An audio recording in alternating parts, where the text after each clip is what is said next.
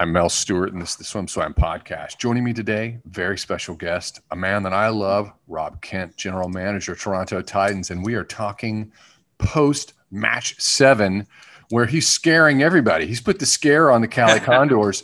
Hey, I got to be honest with you. I think a lot of people are there are a lot of Cali Condor fans, but I think that you're gaining lots of fans because I thought match 7 was yours. What happened? Well, honestly, I didn't, there's the two sides to me. The one, the team rah cheer side, and we wanted to win it, and we did. And we were going into that thinking that way. But then there's the mathematical side of it and strategy and on paper. And we literally go through and work it out before the match and go through, okay, we should be down 6 here, up 4 there. We're going to lose 10 here. We're going to get back 14 here. Depends what happens here. And so we have that strategy. And then we watch it through the whole match. Dylan and Byron and I, and we're up 5 of our prediction and everything. So, we didn't think we'd win. We didn't think it was a lock that we'd win. We knew damn well it was going to be really, really close. And I was talking to Mark Foster before, and before the match, and he was saying, "So what are your key races?" And I'm going, "They're all key." And there's none in there that we were expecting to win or expecting to lose or that wouldn't be important. They all were so important as the match showed. It's just from a fan standpoint and from what I'm seeing in comments and what I'm seeing because I'm on group texts and just the reaction is that you guys are performing and it's great to see because we wanted to see some fight in season 3 and we're seeing that with your franchise, and it's a breath of fresh air. So I think that moving into season 4, season 5, yes, you guys are going to be the team to watch. Here's the thing: the skins. We roll into the skins, and Cali Condors. It's brutal. What are you doing? Are you pulling out what remaining hair you have in your head when you roll into the skins? To be honest with me. Well. The skins are tough. And last match, I hear you, man. It's tough, but it's supposed to be. It's designed that way. And it's designed to do exactly what it did tonight. We had 2 teams that had 475 points tied going into the last event. And I don't think any teams have ever been that close, let alone tied that late in a match. And then you're supposed to blow it open with the skins, and that's exactly what happened. And that, I even said this to some of the guys on the team and to Mark Foster before. I said, this is going to be a coin toss. You're not going to win every single coin toss, and we'll be happy if we scare the hell out of them. That's still a victory for us. These are defending champions, and we put the fear of God into them. So, and we did with energy too, that they weren't expecting that. So, and I was talking to Jason Lezak after, and I said, honestly, man, the pressure's on you guys not to lose. And we're the underdogs here, and we can come in and as our team showed, we can come in second and still be very happy with how we performed because our guys did. We've had so many national records. We have 17 different countries on our team, and everybody's swimming well. And that isn't the case with every team out there. We drafted well, which is great. And then our coaches are getting everybody in shape. And kudos to our team too, that, everybody came into this in pretty good shape. And you can't say that with every team either. So, again, it just shows the culture of our team. Everybody was into it, and everybody's having fun, and everybody's bringing everybody along, and our coaches did a good job. You're not calling anybody out, but it has been said that some athletes did not show up in top form. And here's the thing: your swim stars are showing up. They're showing up event after event after event. And in sports, When you show up and someone slips and there's a mistake made, you are the beneficiary. What do you have to do? Yep. What do you have to do going forward to be successful? Well, and I've said this before, like as a GM, a lot of my job's done by the time we get here. You know, my job is to pick a good team and pick good staff and good coaches and everything, and then get here and make sure everything runs smoothly. And, you know, let the swimmers swim and let the coaches coach, and hope to hell that you did the right thing. So in a week from now, well, I guess, well, we're already thinking about next season, but, you know, a week from now we have a break, and then Eindhoven and everything. And then we're thinking about next season. That's what we have to do for our swimmers and everything, and our coaches. They have to do the same thing they've been doing. Like, you know, as you said, like, not calling anybody out, but there's lots of swimmers on lots of teams where they didn't show up and it's not looking real pretty. And I don't have any problem with anybody on our team. And I would say it, you know, what's happening or whatever. And I'm very happy with our team. Let's just say things aren't going well. Something happens. Take us inside the bubble. Are you a heavy-handed GM? Do you drop the hammer? No, I'm not that kind of guy. I'll be brutally honest, but no, I'm not. And I don't think at this level or at any level really, at least my personality is such that I don't think that people respond well to that. Maybe some old school, and that's what I am, from old school swimming in the 80s, where you had the crazy tyrants, screaming and yelling. And sometimes it worked in spite of themselves or because of them, but that's old school, and that doesn't work. And I wouldn't be like that. I would take actions and things that need to be done to correct things, but heavy-handed's just dumb. I was hoping that you would say you threw chairs or, you know. Yeah, I worked on the trading floor in banking for 25 years, and there's a lot of trading, broken phones and stuff like that. But even there, it's high pressure. But that isn't how I deal with stress or pressure or people, for that matter. My understanding is that you've got some swim stars for me. Are they showing up? Did you wrangle them? I have one right here. Who am I talking to? Let me bring her in. You get Kylie Masse, one of our captains, and literally a superstar. I'm going to slide out of the picture here so you get to look at her instead of the shiny part here. I haven't talked to you since you picked up your Olympic hardware at the most recent games. Coleman got to talk to you, but with Maggie, it's a big moment. Kudos to you. I mean, I just out of curiosity, I want to talk about today, but and yesterday, but you know, it's how Toronto Titans seems like everyone showed up. They showed up fresh. They showed up ready to race, and understandably, not everyone was quite that way because coming off such a huge emotional moment. You had a huge emotional moment at the Olympic Games. How did you rebound so fast and come in here as a fighter? Yeah, I mean, it's definitely been a little bit difficult. It hasn't been easy, I don't think, to kind of just have a really short break and then get back into racing mode. It certainly hasn't been easy, but I think just knowing that we were coming here and being together as a team and kind of seeing the sport a little bit differently, having more relaxed approach to racing, I think is like the mindset I came into this with, is just obviously coming off the Olympics. I wasn't going to have too high of expectations for myself, but I also know that I was at peak shape at the Olympics. So even if I did take, a week and a half off, I know my body couldn't have changed that much. So I knew that I was still in pretty good shape. So knowing that is confidence. And I think just it makes it so easy to be able to come to a team like this, like Toronto, and have familiar faces from last season, which was so fun. And then also have so many new faces as well, which I was excited to get to know and to learn from one another and just support one another through this. And I think it did help as well, knowing that a lot of people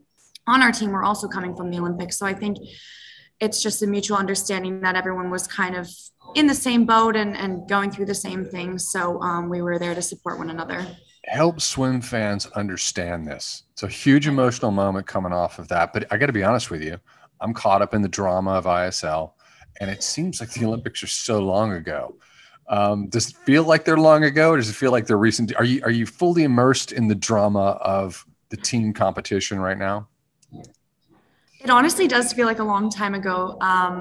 And I feel like we've been here for so long already, and it's going by so fast. But I think that's a testament to the team again, and to the ISL, and just putting on such a fantastic opportunity for us swimmers to get up and race and to have fun and to be a part of something bigger than yourself. Swimming is such an individual sport, and it is obviously a team sport as well on relays and stuff at a world and international level. But here it's just so different to get behind one another for points. It's all about the points, and really just encourage one another and support one another. So it has been a blast, and I'm so excited to be here and to be a part of it. Okay.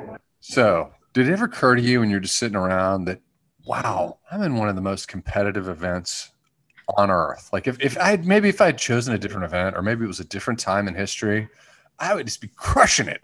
And there would you'd be killing everybody by a couple body links, and it was just. But you are in the most competitive. I mean, the backstroke is tough. Do you ever like scratch your head?